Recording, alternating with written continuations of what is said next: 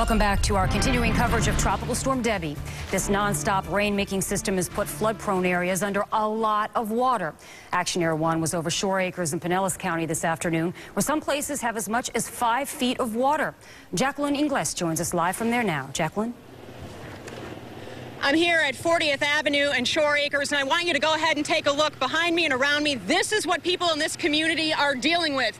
They are absolutely under about 2 feet of water here in this intersection. You can see as I wade through here, it's almost like this isn't a main thoroughfare, but rather the shallow end of a swimming pool. And while you may be at home and hearing about this, seeing pictures of it, and want to come out here and see it with your own eyes, neighbors here are saying that that is a bad idea, and if you do that, you're only hurting the people that live here, not helping the situation. This Shore Acres family is dealing with flooding one step at a time. It's not easy trudging out, through the knee-deep water. On vacation, when Tropical Storm Debby hit, the Voltenbergs came home to find havoc. We couldn't bring the car back home that has all the diapers and the rest of the food, so we have to go out and get food and diapers right now. Those daring to drive are stalling out or making waves. Patrick Ryan is watching those risk takers and wants no part of getting behind the wheel. We're like 5 feet under, so it's like a fishbowl here. Ryan is giving rides on his kayak. When we caught up with him, he was picking up a friend.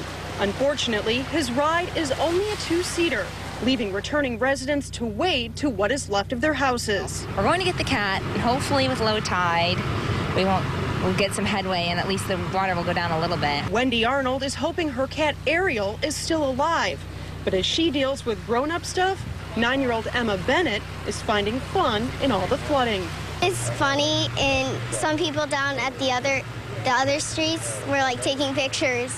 Like a truck literally stopped and took pictures.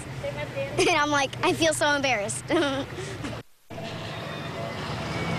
Frustration in this community is mounting because of these onlookers. That's because when drivers come through here and they plow through the water, it sends waves just rippling and smashing into people's doors. That is making the flooding a lot worse.